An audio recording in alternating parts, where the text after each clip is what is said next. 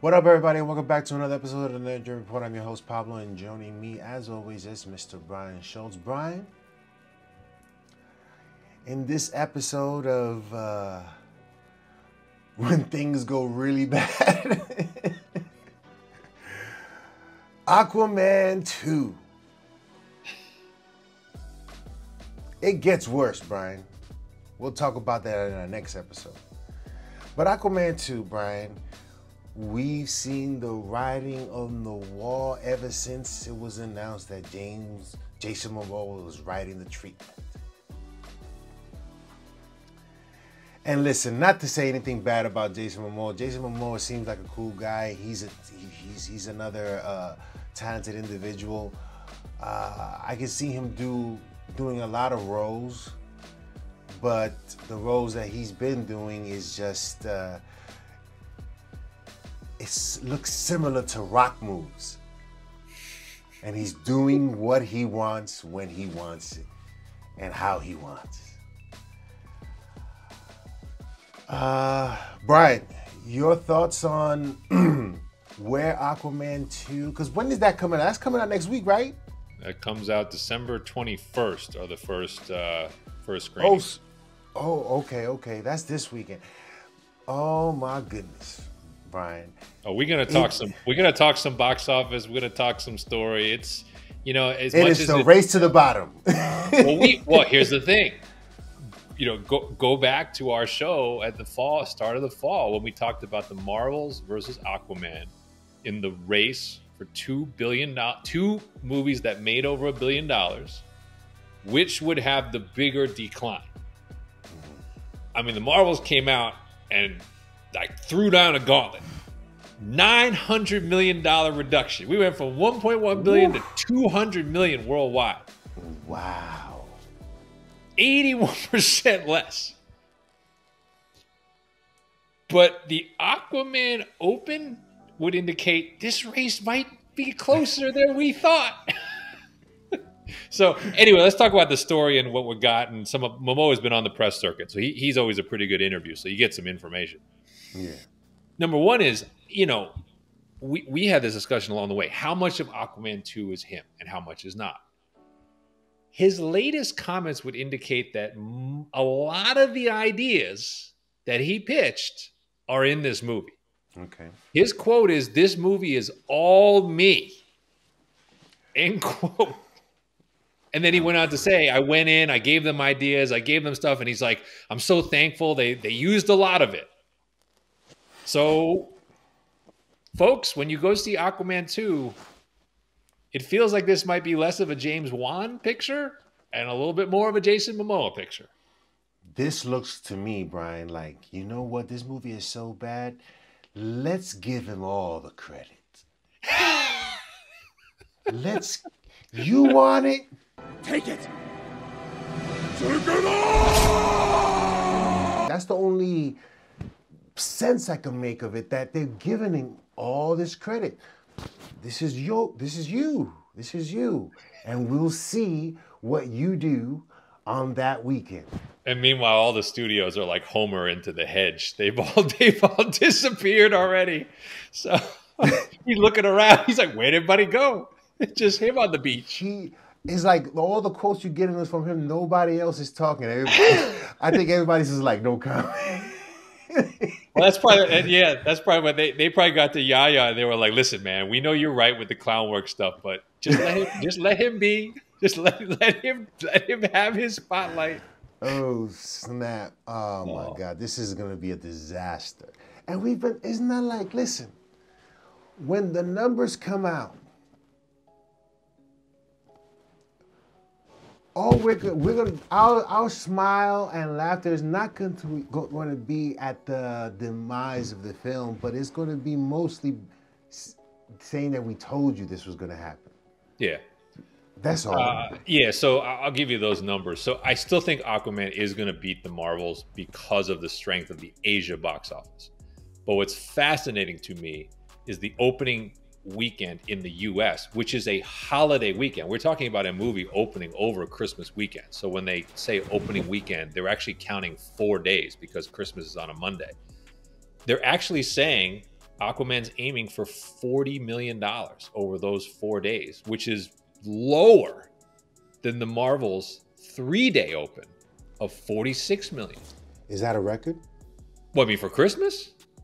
No. Like a box office low record? No, I'm just saying that's Aquaman 1 opened interesting. Like, it was in the US, it was around 65 million over 3 days. And then there was China and Asia that did huge numbers. But in the US, people liked what they saw. So the word of mouth was good. So the US box office kept going into 2024, and it wound up making about 350 US and then 1.1 total. But this, for it to be down 35% from that first film number, but also over Christmas, right? So that's an even bigger drop. With the word of mouth being as poor as it seems to be, I mean, I think it's going to struggle to get to 150 domestic, maybe even struggle to get to 100 domestic if the reviews are bad. Now, I do think Asia, China, that's going to be better than what the Marvels did. I don't think there's any question. And so I think that whereas the Marvels ended up with a total box office of about 200 million, I still think Aquaman probably claws its way to more like 300 just because of that international.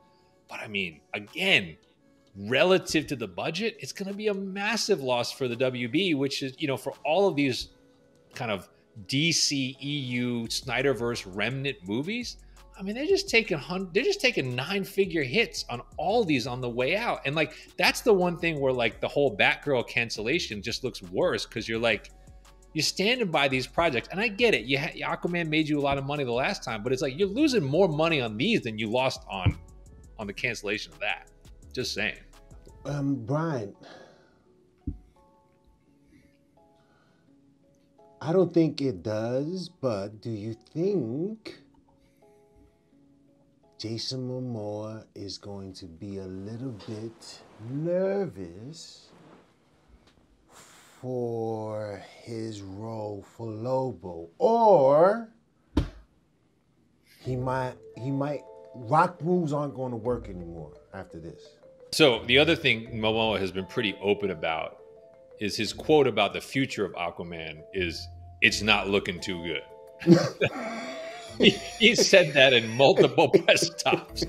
So what he's basically said is like, well, his line basically is, well, if everyone comes out of this movie's huge, maybe, but it's not looking too good. He knows it's over. Aquaman's sunk. Aquaman's tied to the rock, and he's not gnawing his arm off. He's done. Yeah. But I think the fact that there's a lot of smoke around this, there's always a home for him at DC. And James Gunn has kind of played along with that. Kind of to me suggests that Jason Momoa isn't using The Rock's playbook inside the studio, right? Like, he kind of got the sway he got on Aquaman 2 organically because his first movie did so well. It doesn't sound like he's rocked the boat, pun intended, on the rest of his time there. And so the studio still seems to be willing to work with him in a way they clearly were not looking to do any business with Henry Cavill and Gal Gadot and Ezra Miller and all that. So he's been playing ball. It sounds like it. Now, I think if I was Jason Momoa, where I'd be a little more concerned is he's the villain in the least successful Fast and Furious movie since Tokyo Drift. A movie that lost, so that's a movie that lost money that Universal would have told you at the start of the year was a mortal lock to make them money and didn't. And now he's going to be headlining a disastrous Aquaman 2 6 months later. That's what you would be a little more worried about. So to me, for Lobo to work, he is counting on Gunn and whoever's going to be writing that character, I think, to really reinvigorate him as a box office presence, because it doesn't look to me like his name alone is going to be bringing dollars to whatever project Lobo first appears in. It will be, Brian, because of what I think we as moviegoers go to see. We obviously go to see a film for the action, the story, but we also go see these films for the performances, right? And his performance for Lobo has to be unique to Lobo and not unique to Jason Momoa. Yep. And that'll be difficult to do because of the character of Lobo. Yeah. And because of how Momoa is. And if people don't, visually he will definitely look the part. I'm confident that James Gunn is capable of making any comic book character as comic book accurate as possible. I'm just hoping that it's not too goofy. No, I agree. I think what it also suggests to me is that we're a long way from the idea of a Lobo project. Lobo is a supporting character in another project, probably a Superman project. And as such, if I was Momoa, I would be begging James Gunn to write that part for me, as opposed to outsourcing that to another writer. Because I do think James Gunn writing Lobo can work really well. That strikes me as a character he should be able to capture. So if I'm Momoa, I'm begging to be the second or third build character in a Superman-led project that Gunn is right. That would be my strategy, as opposed to being like, I'm still big man on campus. Let's have a Lobo movie. That I think is dead on arrival. Yeah, absolutely. As is Aquaman 2. I mean, they're starting to put the TV commercials out and they're showing the action. I just haven't seen anything to hook me. Now I will see it. And I'll probably see it twice. But like I just don't see anything new. It just seems like a rehash, and it seems like a lot of stuff that looks to me like it's going to be a combination of very campy and just not going to work. Most notably, Patrick Wilson and Jason Momoa, to me, have no chemistry. None. I don't see it. Yeah. Brian, you got to hook up at the movie theaters? Stop fronting. You got to hook up at the movie theaters? You say you're going to see this movie twice. You got to hook up? Well, the thing is around here, we have you're in New York. You're in a really expensive place to go see movies. So out here, we got plenty of theaters where you can get in for under $5. Ah, okay. So depending on when you go and where you go, gotcha, what kind of screen you want to see it on, gotcha, you can see it for next to nothing. So I like the strategy. Like, it's Oppenheimer. I'm gonna open my wallet. I'm gonna go 70 millimeter IMAX. This thing. No, I'll go with the theater that doesn't even have reclining seats, no food delivery. I'm good. $4. I go to the theater that they showed the Return of Enter the Dragon with Bruce Leroy. I go to that theater.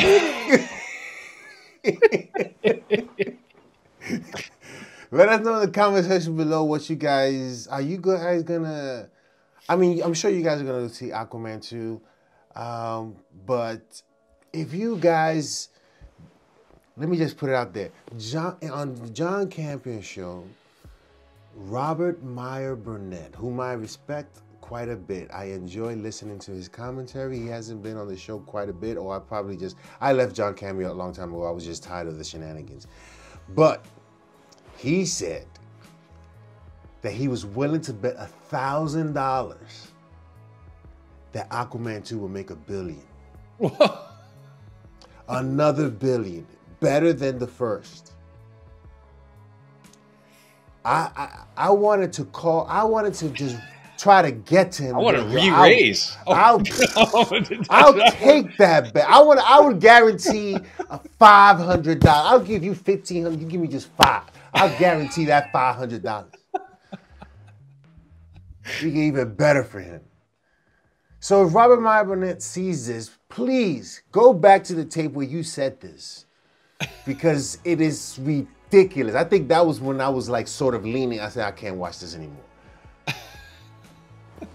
But let us know in the comment section below what you guys think of Aquaman 2. When you go to the theaters, please let us know. If you go, dare I say, to the theaters to see Aquaman 2, and if you enjoy it, I want to know why you enjoyed it. Don't tell me it was good. I had fun. That doesn't work. We'll see you next time on the NerdGen Report. The show goes on.